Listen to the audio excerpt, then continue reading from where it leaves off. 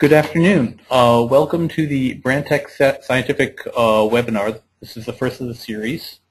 My name is Akbar Anwari, and today's webinar presenter is Dr. Stephanie Franco, and her topic is Why Do Life Science Consumables Matter? Microplate Basics, Selecting the Correct Plate for Your Application. And without any further ado, here is Dr. Franco.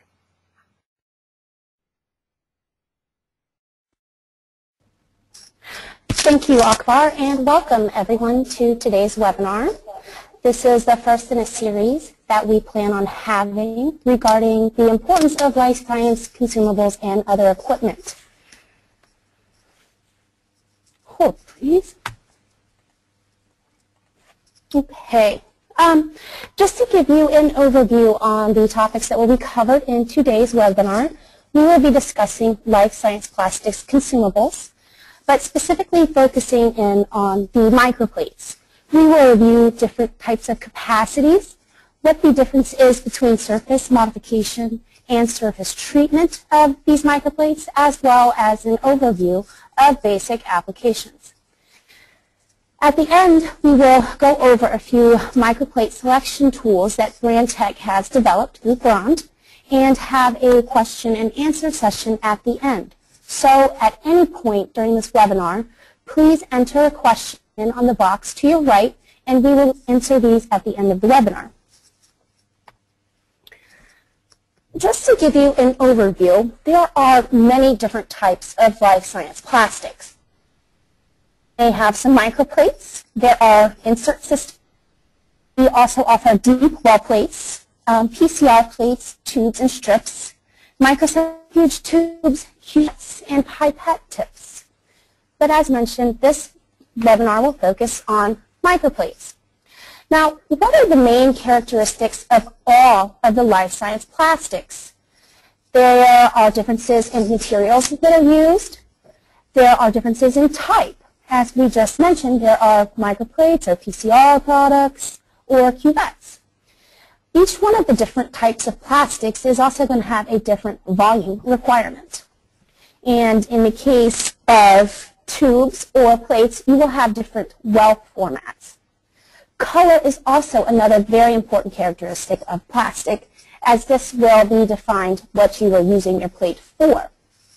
Surface modifications and treatments can also affect the use of your plastic, as well as sterility. And as very important for many different life science plastics is the fit in an instrumentation that you will be using it for. Today's focus is on microplates. Sometimes they have also been referred to as multi-well plates. The key questions to select the correct microplate that you're going to be answering is going to be first, what is the application that you need to do? How many samples and wells will be tested? What type of data will be collected and how? In addition, very important is which instrument, if any, will be used for data collection. And in reviewing these questions, we will focus on the key characteristics that are for life science plastics. The first type, the material, bond plates material. The applications will dictate the material type. There are two main types of materials that are used in multi-well plates. These are polystyrene or polypropylene. Polystyrene is going to be most commonly used for bacteriology studies, immunoassays, and cell culture type of applications. Polypropylene, on the other hand, will be used for storage of maybe chemicals or your samples at cold temperatures, or often they're used for PCR. The properties of the plastic that will give them the ability to be used for the various applications are, for polystyrene, this is a highly transparent material with optimum optical features. This will allow you to use this with say a plate reader or for microscopy. And the ability for this plastic to be easily modified or treated gives it a wide range of use. However, for polypropylene, this material is not as clear to be used, so it's not necessarily going to be great for anything optical. However, it does have the ability to withstand large temperature differences. It can go down to -80, and it can also be autoclavable. This is what it allows for it to be used for storage and handle the temperature fluctuation with PCR when you get to high temperatures. In addition, polypropylene has high chemical resistance, so it can be used for storage of different things, including DMSO. The disadvantage of this material is that it cannot be easily modified, but this property also gives it the ability to withstand temperatures and chemical resistance. For the polystyrene, on the other hand, it's not necessarily great for storing at very cold temperatures. It has low chemical resistance, and it does not have good temperature stability. However, this is what allows it to be easily modified and used for many applications. Moving on to another key aspect of material importance. Raw material quality is key to experimental integrity. What it means is for bronze plates material, all of our polystyrene, polypropylene, is free from endotoxins, DNase, RNase, DNA, and these are cytotoxic free. In addition, we do the most that we can to eliminate any possible contaminants during the manufacturing process that would be leached into your experiment as you go forward. Examples of leachables that could cause experimental contamination are things such as mold release agents and lubricants. So it's always important to make sure that when you start out picking a product to use, that you have good, high-quality raw material. The next key consideration that you will need to have for plates in considering the application is the application will also dictate the microplate type. Now, for simplicity, we will divide microplate types into two types, a standard plate and a transparent bottom plate. The standard plates, as visualized on the left, these are made in one piece and only of one raw material. These are also called massive or solid plates. These are the most economical plates. They are simply manufactured, and you can do a wide range of applications in these plates. The next type of plate has a little bit more of a specific application. These are called transparent bottom plates. These plates differ slightly from the standard plate in that the upper structure, this is really two pieces of plastic. You have an upper structure that is made of a colored polystyrene material, and then you have the bottom part that consists of a transparent polystyrene. You use these plates for luminescence or fluorescence applications when a transparent bottom is required. Now, what this means is that your light source and your excitation source are going to be on opposite sides. You can also do imaging with the solid plates, but in this case, then you would need your excitation source or your light source and your camera or your reading input to be on the same side of the plastic. A key consideration to consider also for transparent bottom plates is, since these are two plastics, some manufacturers will use adhesive. However, we use ultrasonic welding, which reduces any possible cytotoxicity that would result from the adhesive leaking into the plastic. This is key, once again, for controlling the variables in contamination within your experiments. The bronze plates, the solid plates I forgot to mention, the 96 wells have color embossing on them. These are alphanumeric coding that will allow you to easily visualize where your wells are. The other plates that we have, the transparent bottom, they also have alphanumeric coding, but these are not color-coded. However, you can still easily visualize which well position you are at.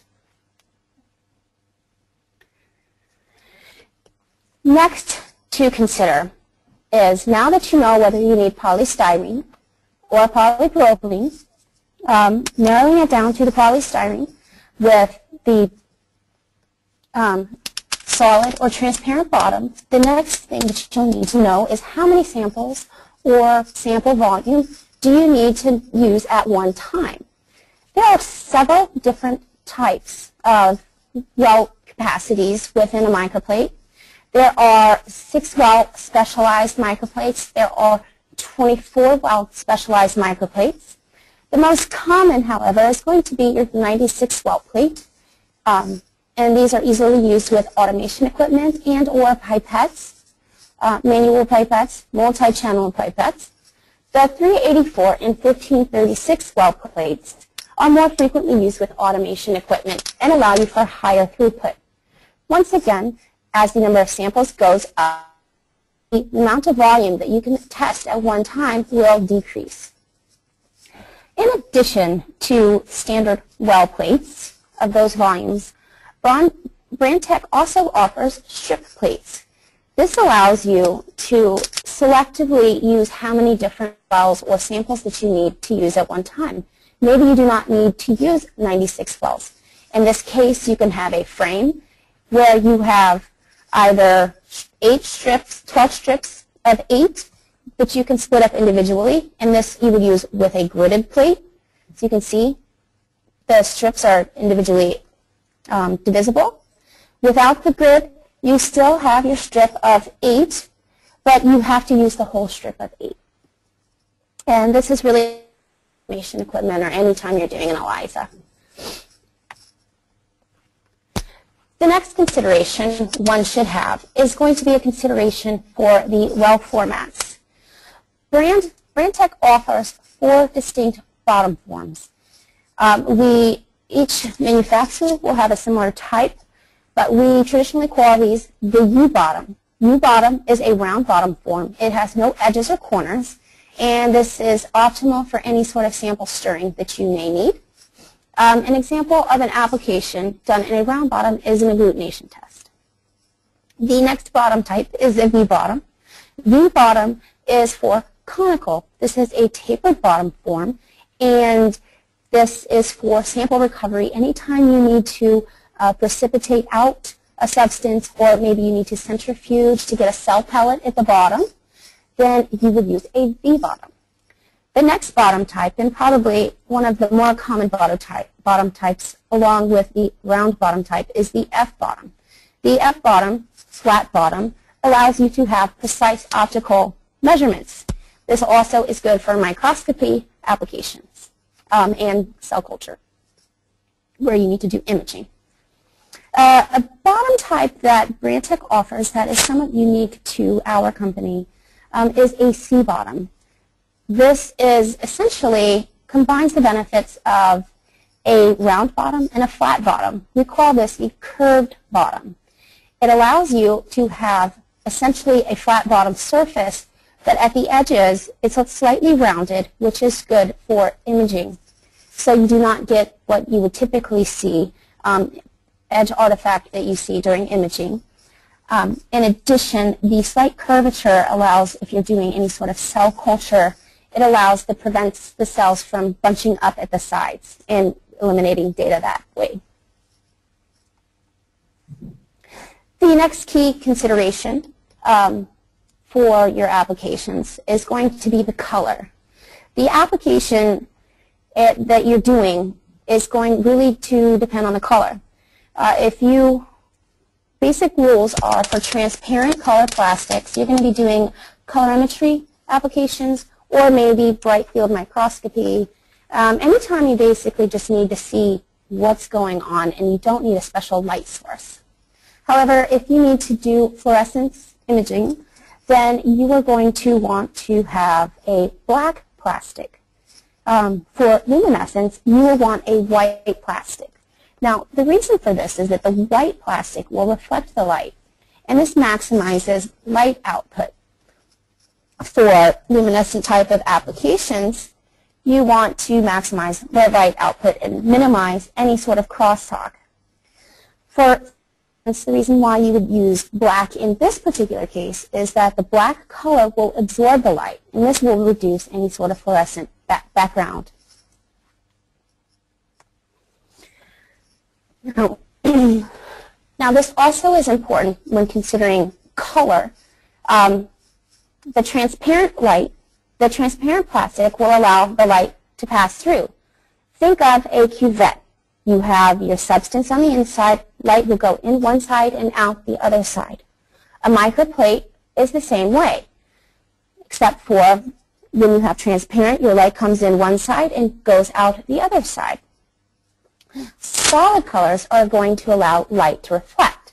So if you look over here, for example, a solid white or black plate, your light is going to come in from one side and it's going to be reflected off the plastic and out the other side. However, if you have a transparent bottom, your light will come into the plastic and then go out the other side. So you also need to consider that you have quality plastic for this, especially when you have transparency, because any sort of scratches or unevenness to the surface will throw off any sort of data and light that you will get from this. The next key consideration, and this is actually a very important distinction, is the surface.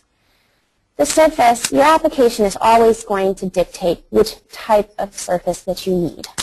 Now, the great thing about polystyrene is that these are easily modified. And there's a very clear distinction between modification and treatment. You can also use this polystyrene in its pure form.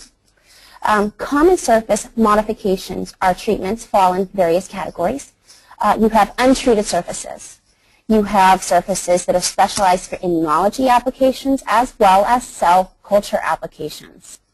Now, the difference between a modification and a treatment is the modification is going to actually physically change the physical properties of the plastic. This is typically done using different gases and plasma, varying treatment period and pressure that this treatment undergoes. Surface treatments, however, may consist of the addition of materials such as collagen or a hydrogel. This will change the binding properties of the plastic. So the difference between modification is you're actually changing the physical property of the plastic, where a coating would change the binding properties of the plastic, but not actually the plastic itself. All manufacturers have a different naming convention for the surface treatment or modification. In addition, it's important to consider because some treatment types may require refrigeration. This is an overview of the brand plates surface options that we have. We offer 9 different surface options. We have 2 untreated surfaces. We call this pure grade. This comes in sterile or not sterile. We have 3 surfaces specific for immunology applications. One is the immunograde surface. This is optimized for your standard ELISAs or IgG. This is a high binding type of surface.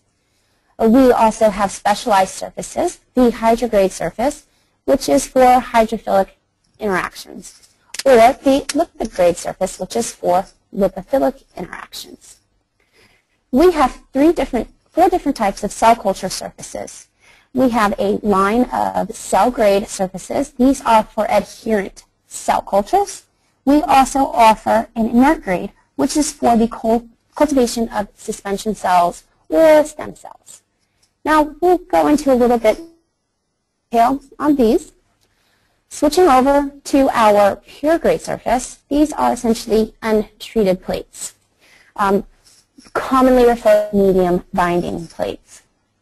These are going to be the least expensive plates that you will be able to get, and they also serve the widest range of applications, anything from DNA, RNA, bacteria assays, screening assays. In addition, end users may often add their own treatment to this particular type. If you want to coat it with, as I said earlier, collagen or maybe Matrigel, or add your own extracellular matrix protein to this. They come in sterile or non-sterile. The brand tech brand plates also feature a gray embossed alphanumeric coding for the 96 well standard and white black plates to allow for easy well identification. The next family of products that brand plates can offer is going to be the immunology surface. There are 3 different surfaces, and once again, this is plasma modified, which is going to alter the physical properties of the plastic. Any type of applications, including ELISAs or antibody, frequently used in drug discovery. With the immunology surfaces, it's very important to consider whether or not you're doing a solid phase versus a liquid phase assay, because the different types of surface you'll need will differ if you're looking at these types of applications. All immunology plates are non-sterile and feature a blue embossing for the alphanumeric coding to easily allow you to identify the wells. More into detail on immunology applications and how specifically to pick which type of immunology surface that you need. It will first be dependent on whatever antigen detection or application that you're doing. A general way to consider this is looking at the difference between hydrophilic and hydrophobic molecules. On the right here, probably most everyone is familiar with the difference between hydrophilic and hydrophobic, but I want to remind you that hydrophilic is like when water loves the plastic, and it's like a windshield with Rain-X is on the right. So the bubbles, if you put Rain-X on your windshield, then the bubbles will form and go off of your windshield. However, normally the water loves the plastic. So immunograde surface has a high binding capacity, and it has binding properties for both hydrophilic and hydrophobic molecules. This is the standard surface for the ELISA plates or other immunoassays. However, if you're looking at specific interactions, you want to consider the hydrograde surface, which will bind molecules with predominantly hydrophilic regions. These will be assays including glycoproteins, peptides, nucleic acids, buffer solutions, or blood proteins. The lipograde surface is lipophilic or hydrophobic and binds molecules with predominantly hydrophobic regions. Anytime you're looking at lipoproteins and peptides, maybe you have detergents in your solution, then you would need to use the lipograde surface. Now, I borrowed this image from Google, but this goes to show that if you imagine your cell surface here, you have the inside of the cell membrane, which is a hydrophobic region, and you have the outside of the cell. Imagine this is the extracellular fluid, or on the inside of the cell, cytoplasm. Immunograde plates will bind anything within this region at some level. And as I mentioned, this is the most common surface for ELISA. However, this is mostly used for solid phase assays when you need something to touch the surface of your plastics. These are available in standard Microplate 96 well, 384 and 1536 formats, as well as strip plates. The next type of surface, if you'll see, is the hydrograde surface. Once again, looking at the same cell membrane, the inside of the cell is hydrophobic, so basically anything on the outside of the cell membrane, the glycoprotein, specific regions of glycoprotein, anything extracellular or on the inside will work for this. However, not anything within the phospholipid bilayer. However, with that being said, that's for solid phase assay. You can use these for liquid phase assays when you're testing interaction of hydrophobic molecules. The last type of surface is the lipograde surface, and this has a high binding capacity for molecules with predominantly hydrophobic regions. So referring to our model of the cell membrane, anything the inside of the cell membrane that has the hydrophobic properties. Once again, lipoproteins, membrane proteins, and anything with a detergent. This can also be used with hydrophilic molecules. Going on to the next type of surface, for cell culture. Cell culture surfaces are again the immunology surfaces, and that there can be plasma gas modification or hydrogel treatment. And this will alter the physical properties or give different binding affinities to the plastic. Using either modification or treatment, it will give the different affinities. So there are 3 different types of adherent surfaces: cell grade plus, cell grade premium, as well as a surface for suspension cells, the inert grade. Applications, just as a general overview, that you would use these type of plates for is going to be proliferation assays, adhesion assays, or for 3D cell culture and stem cell research. All cell culture plates are sterile products. These are also alphanumeric coded with an orange embossing to allow for easy well and sample identification. Now I think it's very important to discuss a little bit on the difference of 2D versus 3D cell culture. For my purposes, I consider 2D cell culture adherent culture and essentially the traditional approach with how people have done cell culture. You get a cell monolayer. The types of cells that you will use are immortal lines or primary lines. If you look to the right of the screen, this is a nice example of a monolayer grown on a cell grade surface. However, in recent approach to do 3D culture or suspension culture, there are several different ways to have this done. You can have surfaces that will prevent adhesion. There are options for magnetic levitation of cells, hanging drop assays, or you can create a scaffold. 3D cell culture is becoming very popular because it's more physiologically relevant than 2D culture, and it's not quite as expensive as actually moving your research into an animal and going in vivo. The different types of research that has been done using this 3D approach, stem cells, tumor cells, you may hear the word spheroids or embryoid bodies. If you look to the right, this is an example of what a spheroid looks like, and these cells were grown on our inert grade surface. As you can see, it's vastly different than what the appearance of the monolayer is. Now, the next question that I have is, why do plastics matter for cell culture? The plastic is actually very, very important. And the reason being is I did borrow these images from the internet. The top image is an example of a cell-to-cell interaction or a cell-to-plastic interaction.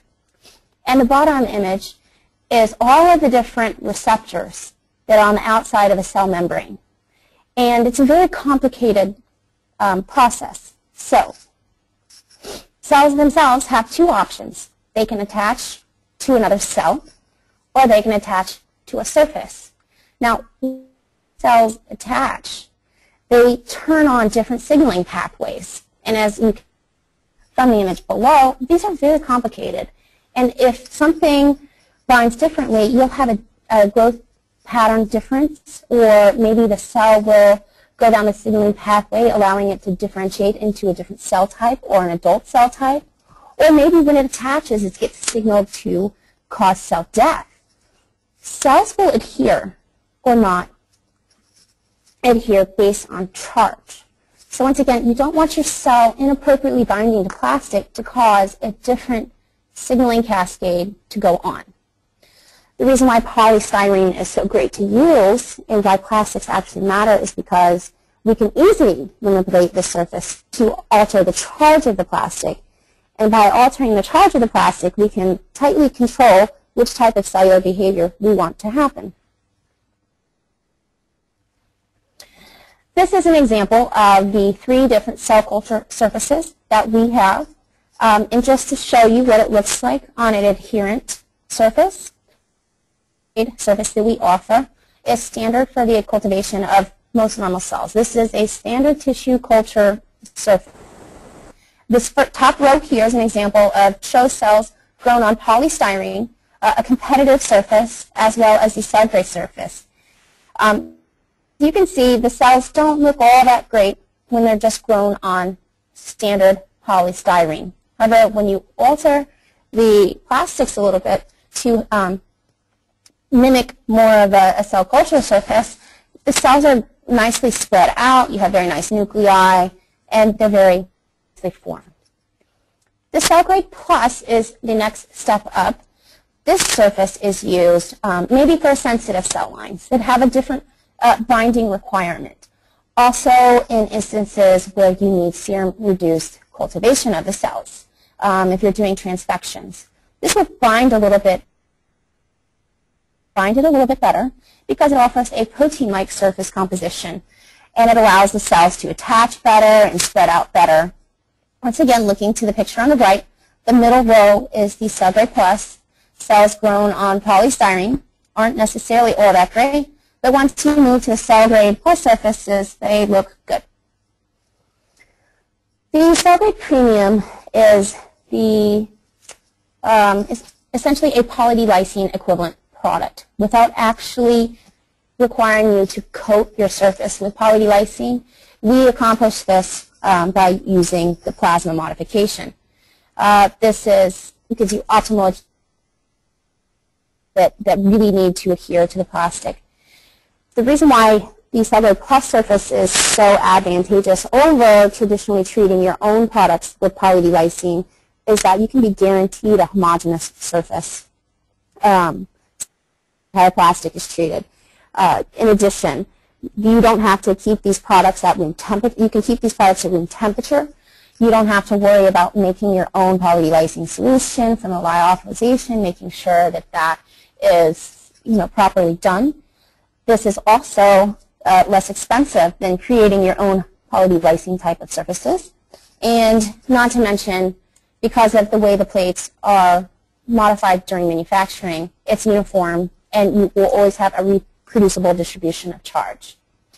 Now, the key take-home with the difference on the cell culture surfaces is that different charges on the surface are going to allow different cells with different culture conditions to proliferate like. Over to our inert grade surface. The inert grade surface is hydrogel coated that allows for the cultivation of suspension cells or non-adherent cell lines.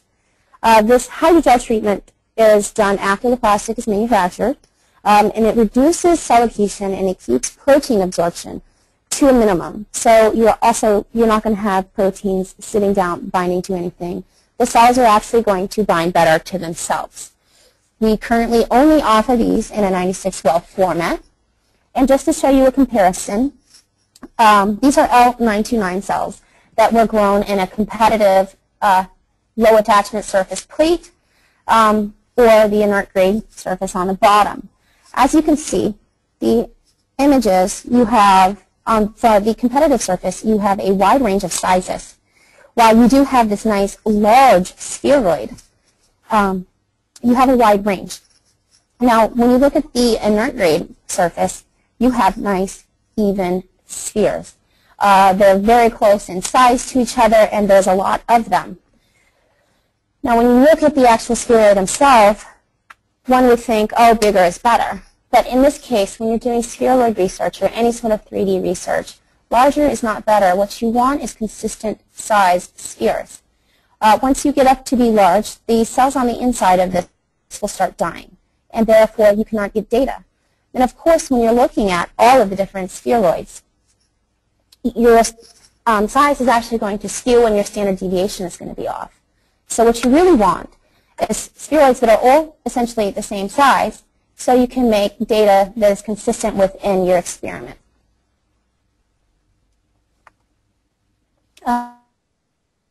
I'm going to briefly touch on a product that we will be offering shortly. It's called the insert system. This is another cell culture type of system that we are coming out with just now.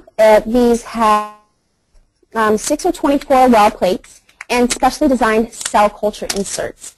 These were developed in cooperation with the Fraunhofer Society in Germany, to do 3D culturing of epithelial cells, skin tissue, essentially. This is going to be used for the prevention of animal testing in the cosmetics industry. Basically what the system is you have your plate and you have an insert system that goes perfectly within the individual well. The insert has ridges that will fit perfectly, and these can be used with manual use pipettes or with automated instrumentation. What other types of applications can you use insert systems with? If you are looking for cold culture or migration studies or maybe chemotaxis assays, then this would be something good to use. The inserts vary on pore size as well as insert material. The insert material may be polycarbonate or PET for optical imaging, and the pore size that you can be used from 0.4, 1 micron, 3 micron, or 8 micron will differ depending on what type of application that you are looking to do. Now, a next consideration, and not only in consideration of the importance of the quality of the plastic, is sterilization. We offer several sterile products, and these are sterilized according to the ISO guidelines, and this assurance level is going to be 10 to negative 6. Basically what this means is that no more than 1 part in a million is contaminated. We have two different methods of sterilization. Beta radiation is going to be for the pure grade or the cell grade cell culture surfaces. However, for the inert grade plates, because it has a different type of treatment instead of a modification, we use ethylene oxide for sterilization. Now, I think another key component that is probably one of the kickers of how to select the microplate is instrumentation fit. To give you a little bit background, one of the questions people always ask is, will that plate fit with this? There's several different types of plate readers out there. There are several different types of liquid handling robots. But to make a long story short, yes, that plate will most likely fit. Because in the middle of the 90s, the Society for Biomolekular basically got together and said, okay, if we're going to build the instruments, we have to make sure that the products are standardized to go within the instrument. So all of the manufacturers got together and said, let's define a standard. So in 1995 they did this, and they standardized on footprint dimensions, height dimensions, bottom outside flange dimensions, and the well positions. Now, in 2010, the Society for Biomolecular Sciences turned into the Society for Laboratory Automation, and so you will see standards written as ANSI SLAS 1 through 2004 through ANSI SLAS 4 2004. You may also see these written as SBS. The key to that being is, here's a list of the different standards, being footprint, height, and well positions. Now I will point out that there may be slight differences between the manufacturers in a plate's appearance. Maybe the side wall thickness may be a little different. Maybe the cut corners, if you can see over here, a cut corner on the plate may be a little different. The well depth may be a little different, or their labeling could be different. However, I can guarantee you that all critical standards of the actual shape of the microplate are going to be compatible with automation and liquid handling equipment as long as they fall within the standards. Protocol calibration may be required between different manufacturers' plates, but yes, what you really need to consider is what type of plate do you need, what type of surface, how high of a quality of a plastic do you need. Now, I hope that reviewing all of the different characteristics of microplates, that we will be able to help you answer the key questions for correct microplate selection. First, what is the application? Do you need cell culture immunology. Do you need to use an instrument with this? Are you going to be doing white light or fluorescent light? How many samples and wells are you going to be testing? Do you need a 96 well plate or a 384? In addition, what type of data will be collected? Are you going to do quantification, or do you just need to do imaging? These are all key questions. In addition, what type of instruments will be used for the data collection? And will it fit? Blond and BrandTech has a neat little selection tool on the web where we allow you to select the different types of cavities, what type of material that you need, whether you need a standard or transparent, and based on responses to this, it will deliver you a selection of plates that may fit your applications. The website where you can find this at is www.brandtech.com/plate selection. In addition to selecting on the physical properties of the plate, you can also click a link to search by application. So what type of application you're going to be doing. Maybe you're looking for a ELISA plate. You can click on ELISA, and it will return different plates that may fit this. However, maybe you don't see your application here, or maybe you don't know. You can always contact us. We also have instrument compatibility charts available on our website.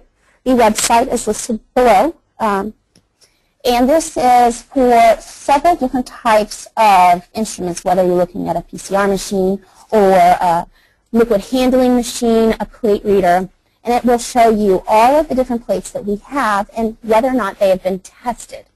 I want to be very clear here that this list is not all-inclusive. This is just if you have a specific instrument question and you do not see it on the list, please contact us and we will make sure that we add it to the list. Next, we also have a wide variety of technical articles. If you're looking to see if anything's ever been done before, the ones that we have right now are a lot of cell culture, how some of the cells have worked with our products in the past from various laboratories. And this can be found also on our website at brandtech.com article under the support tab. And I would like to now thank you for your attention. You will also, and I will open up the floor to questions, but before I do, I would like to also mention that we do have a sample program. So any of the plates, if you have a question, you need to test it out, you would contact us, and then we listen to a sample. You can try the plates out and let us know how it works. So with that, we'll open the floor to questions. Thank you, Dr. Franco. I have, looking over the list here, we have a couple of questions that have been asked. Let's see, the first one here is you mentioned that the white microplates are used for luminescence and that the black microplates are used for fluorescence. Why are white microplates recommended for real-time PCR, which is a fluorescence application? Okay, well, that's an excellent question, actually, and this goes back to doing the consideration of what material you're going to be using. PCR and traditional microplates are made from different plastics. The PCR plates are polypropylene. Polystyrene itself is a naturally autofluorescent material. So if you're doing any sort of fluorescent light measurements, the polystyrene is going to give off high levels of autofluorescence, thus you're going to get a high level of background. However, when you want to quench this, black, the color black, is used to absorb the light. So now the only measurable fluorescence is coming from your sample and not from any sort of autofluorescence of the plastic. However, when you're looking at something like qPCR, polypropylene is used because it's not able to be easily altered, and polypropylene itself just lacks autofluorescence. Why they use white here is because during manufacturing they add titanium dioxide, which not only helps to make the surface uniform but gives it the white color. Now the white color is added to optimize any sort of light reflection and eliminate any crosstalk. In addition, if you remember the idea that we had where the light comes in from one side and comes out from the other side, you have epi-illumination for where the light will come in and it will be imaged, the signal, output signal will be imaged from the same side, maximum reflection. So the white really helps the light reflect off the surface. So I hope that's a good answer for you. Thank you. And let's see, there's another question we have here. On your plates for immunoassays, you mentioned that you have specific treatments to bind hydrophilic or hydrophobic proteins. How would you choose a plate for a liquid phase assay? Okay, well, this is also an excellent question. The treatments to the plastic, or the modifications we'll call them, is good when you want something to bind to that particular surface. However, if you were doing something that's in a liquid phase, you want your surface to be the exact opposite of what you're looking to do in solution. For instance, if you wanted to do a competition assay and test for the hydrophobic molecules to compete away another molecule, you need the surface and your interaction to be opposite. So once you're looking for hydrophobic interaction, you need your surface to be the opposite, hydrophilic, so it will repel it, and your proteins or whatever it is that you're looking at won't actually bind and it will stay in solution. So in this case, opposite of what you want to look at. Okay. Thank you. Thank you. That's great. That looks like to be all of the questions that we have so far. I'd like to thank Dr. Franco for her presentation and thank our attendees for being here with us. And we hope that more of you will come for the other sessions that we'll have in the future. Thank you very much. Have a great day. Thank you.